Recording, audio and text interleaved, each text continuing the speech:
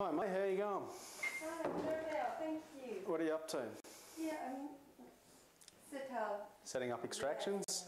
Yeah, You can see May is now spreading out the soil that we've harvested from plants that we've grown in the glasshouse. She's spreading it out over an in tray. We have a little bit of gutter guard below some tissues. Basically that just supports it, and then we spread the soil out very thinly, so it's probably not more than about 1 centimetre deep. And after May's done that, she'll add about 1 litre of water to it, and what that will do is allow the soil to become fully wet but not actually waterlogged. The water won't be covering the soil, and so it becomes fully wet, and the nematodes, the root lesion nematodes, are able to swim out. We leave this for 48 hours at 22 degrees Celsius, and after that time, you can see over here, we just leave them to sit for 48 hours.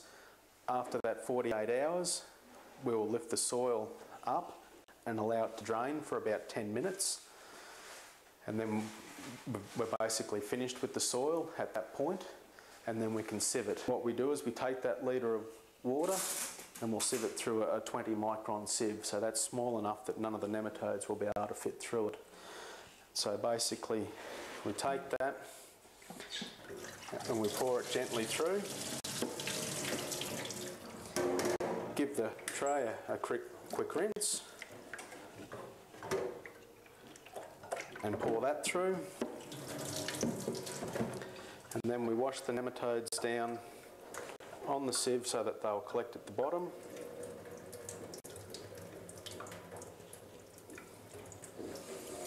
Allow the volume to drain a little bit, and then we'll pour that into our labelled sample tube.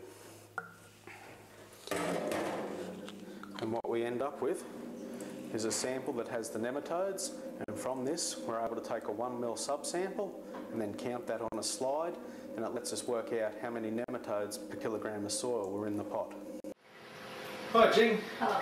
We've just extracted this sample and we'd like to get you to count it, please. Yes, okay. Jing will take 1 ml from this and she'll put it onto a Hawksley slide, which is a plastic slide that has 24 cell grid, and she'll be able to count the number of nematodes under the microscope, and from that number we can calculate how many nematodes per kilogram of soil were in this sample.